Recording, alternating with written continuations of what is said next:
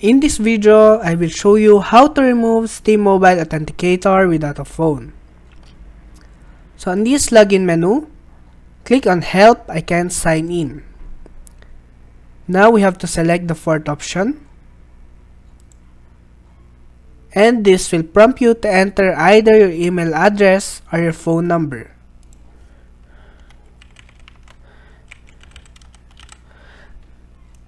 Now we just have to fill up the forms and do the CAPTCHA. Once done, select search.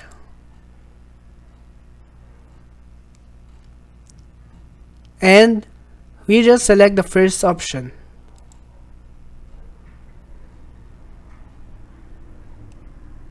Once you have selected this, you will receive a link on the address or on the mail where we send the link.